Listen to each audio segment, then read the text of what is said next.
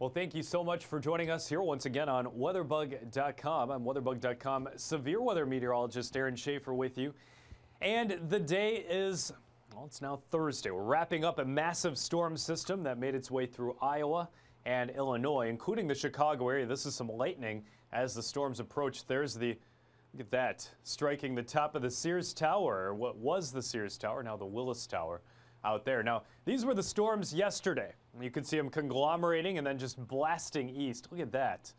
So again, fast forwarding or kind of rewinding back into yesterday evening, you saw individual supercells merge together and then form into that bow echo that just launches on into that area. Now, behind that, a number of storm reports out there, including one north of Decorah, Iowa, near the town of Hanover, also east of Dubuque, closer toward that area as well. Now, you head back up toward the west, and you're talking about near Hampton, Iowa, as well as a couple other towns near Belmont, Iowa. Tornado reports out there, including one scene there where we saw twin tornadoes. You saw one cyclonic and one anticyclonic, so rotating in different directions. Hail reports were very large on the day yesterday, and a number of them as well, close to 200 storm reports in all, nationally speaking. These were some of your watches and warnings during the overnight hours and then extended through the morning time frame for the eastern seaboard. So we were watching that